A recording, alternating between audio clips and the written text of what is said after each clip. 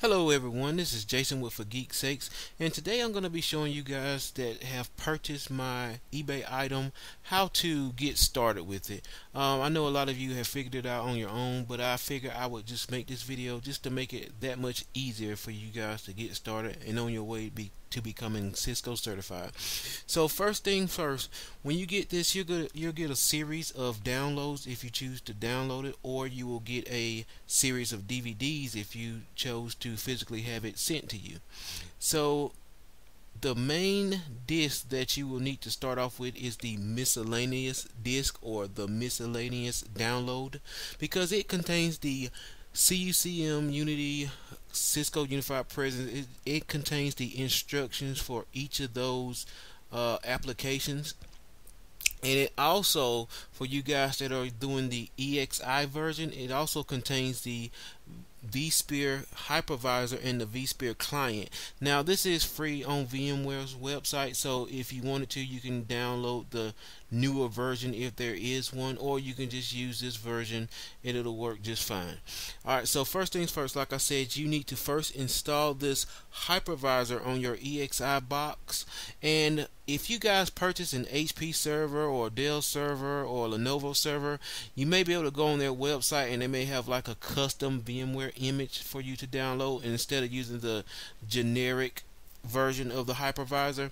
But either way, whether you're using this one, this is pretty much just the plain Jane, the vanilla version of the hypervisor, or like I said, if you have an HP or Lenovo, you can actually go to their website, and if the box is VMware ESXi compliant, they probably have a custom image that already have the drivers for that.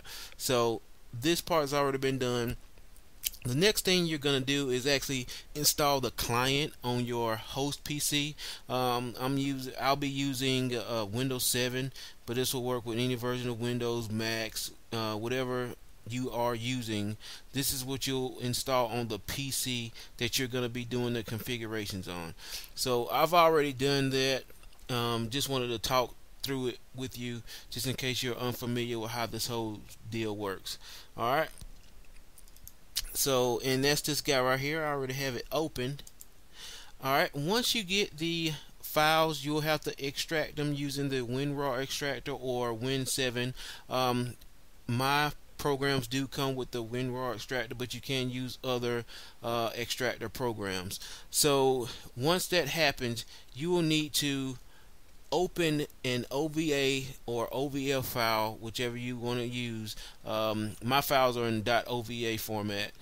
Some other files VMware uses are in .ovl format. So, and it's not hard at all. As you see, I have several of the applications already installed, but I took out Windows 2008 Server on purpose just so I can run through that briefly with you.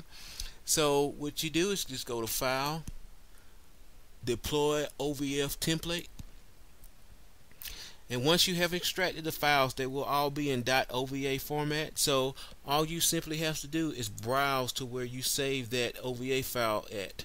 I'm kind of a neat freak when it comes to stuff like this. I like to separate each and everything with its own folder. Like my publisher has its own folder, my subscriber has its own folder, Unity has its own folder, and so forth. So what I would need to do is go back, ESXi, Windows 2008 Server, and you see CCNP dc.ova. This is what we want. You see the size is 3.65 gigabytes.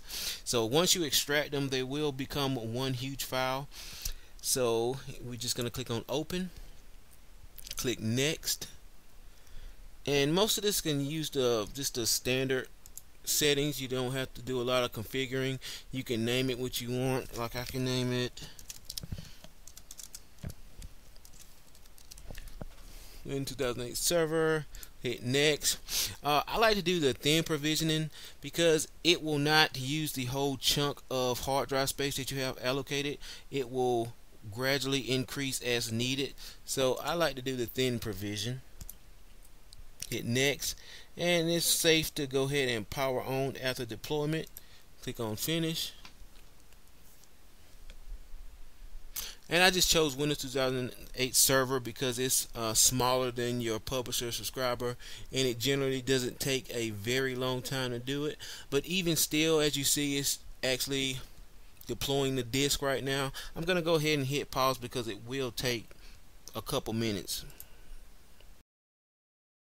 Alright, we're back, and it is just now about to finish up. So again, what we are doing is copying the Windows 2008 server over onto our ESXi box, and basically what that is going to give us the ability to have is an Active Directory.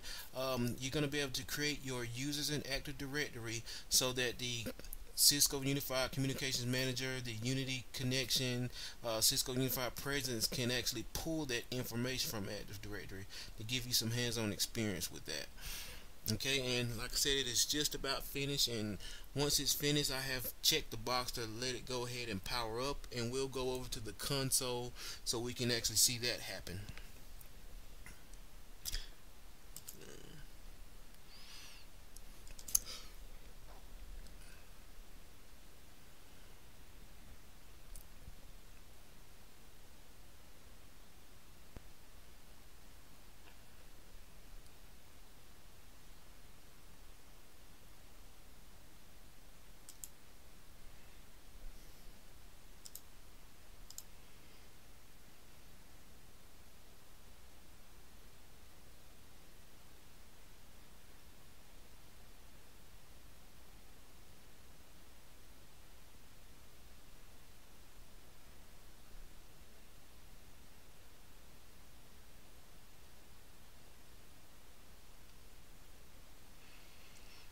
And there it is, guys.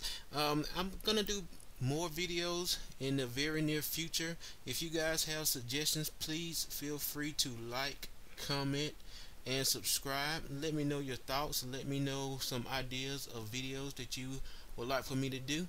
Until then, you guys take care and see you later.